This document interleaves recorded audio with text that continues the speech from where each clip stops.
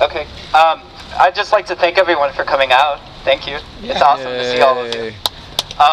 I'd like to just make a brief statement about community and how important I think it is. And really, I hope that we together can build a world where sitting in public space, no matter how much money you have or how much power you have, doesn't exist. Like, it's easy to reclaim public space. And I think together we can build that.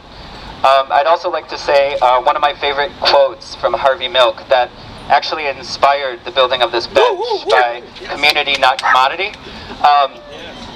One of the quote is, "It takes no money to respect the individual." Harvey Milk said that.